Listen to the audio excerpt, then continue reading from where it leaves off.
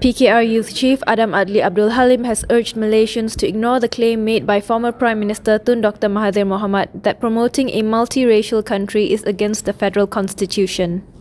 Adam Adli said he was not aware which federal constitution the former Prime Minister referred to, adding that Dr Mahathir says what he wants according to his needs and that Malaysians shouldn't entertain it as it is bad for us.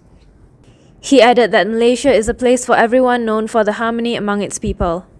Adam said that PKR is committed to diversity despite the stand making it difficult to garner the support of Malays compared to using race-based struggles. On June 3rd, Dr Mahathir claimed in a Twitter post that promoting Malaysia as a multiracial country is against the federal constitution. He was responding to Bukit Gelugor Umno Information Chief Mohd Huzaidi Mohd Hussin's calls for him to stop playing up racial sentiments.